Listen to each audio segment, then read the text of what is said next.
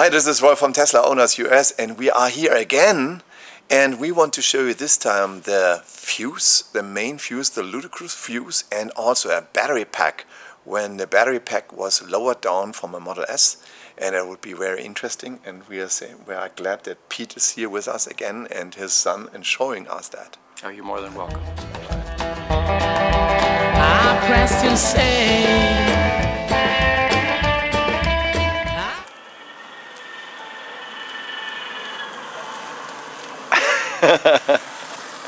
Here comes Peter.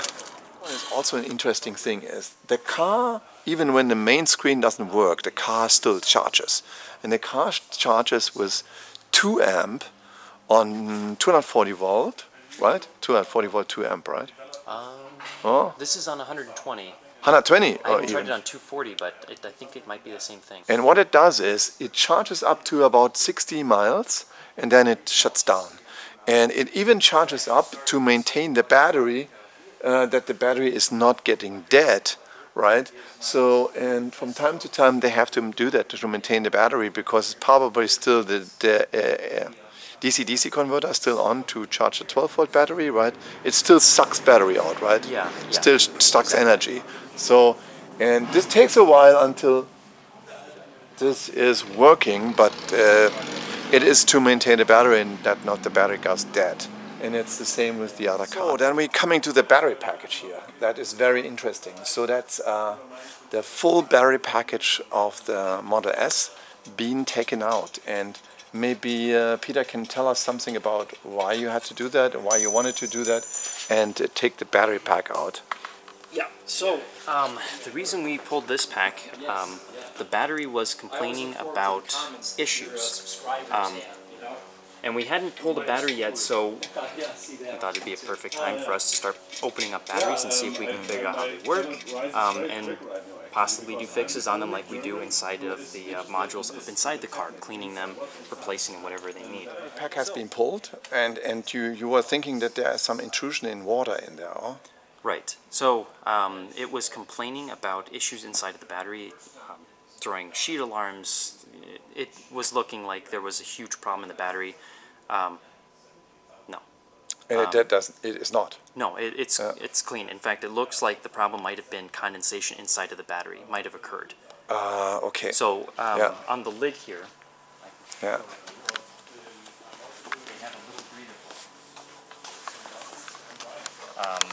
I believe this is Gore-Tex, but this is...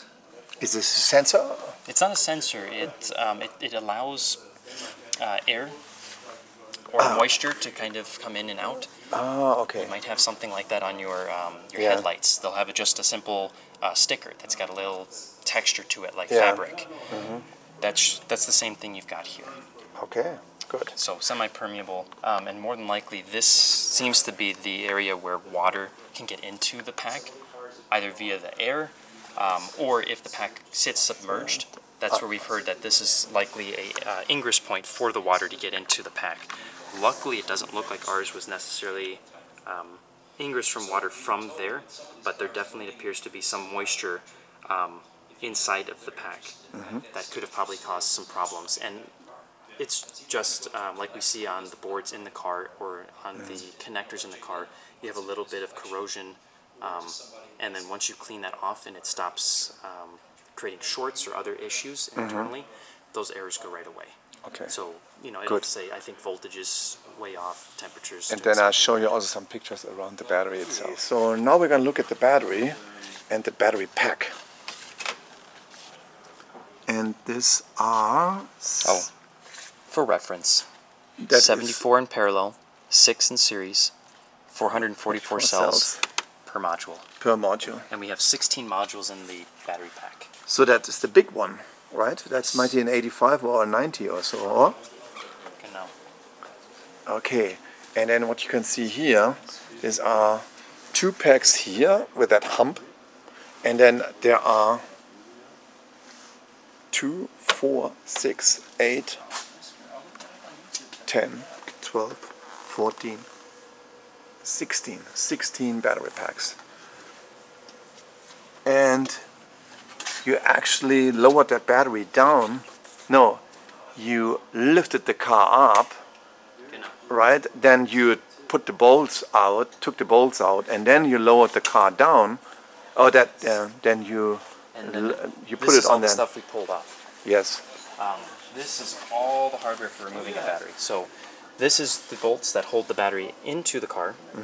These are all of the bolts, nuts, everything that's used to remove the lid. And Ooh, good that you have it in those boxes. yes, exactly. Yeah. So we've labeled everything. In fact, this guy's backwards, leaving that on the lid. Some markings, 1, 2, A, B. So we know exactly where everything goes. Super. And then inside of the, so this is the lid here. Yeah.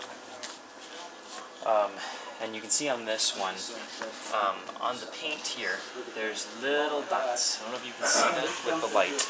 Yeah. But water's gotten underneath the paint and it started to corrode the aluminum underneath. Yeah. So if you were to chip this away, you'll find like this white corrosion that you're seeing in a lot of these places.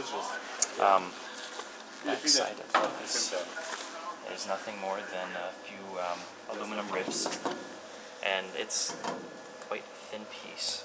Good. Oh, and this one is... So this is the white mat here that Yeah. sits on top of the battery. Yeah. What you have here is ceramic material. That's this white mesh here. And then just below it, or technically on top, this is actually backwards. You see this black mat? This is an intumescent. So should the battery go thermal, Yeah. you have the ceramic layer here that's going to act as a heat shield. If that heat gets through the ceramic, it's going to hit this intumescent. And what an intumescent does is when it gets hot, it expands and the density goes way down. So heat can't transfer through it as easily. So it acts as another heat barrier. So let me show you also that you can test those. You should be careful for that one. But these are little caps there on the top and at the end. And that should provide how many volts? We're gonna find out. It's volt in DC, right? Yes, 21 I think is what most of them are sitting at right now. So Okay. one bus bar, the other one. 21.75 volt. Okay. Then the whole package is in 21.75 multiplied by 16. There are 300 and what something 344 volts. 344 volt. And it can be higher if they're charged higher, but Exactly. that's pretty They're not good. charged up. It's not. They're not fully charged up, and I think when they're fully charged up, they're around 380 volt or something like that. Yeah.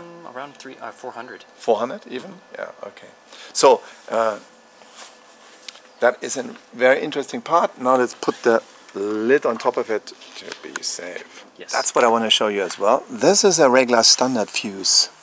And you can take that standard fuse out and it should be taken out. So there's no power going through. And I show you also a Ludicrous fuse. This is a Ludicrous fuse.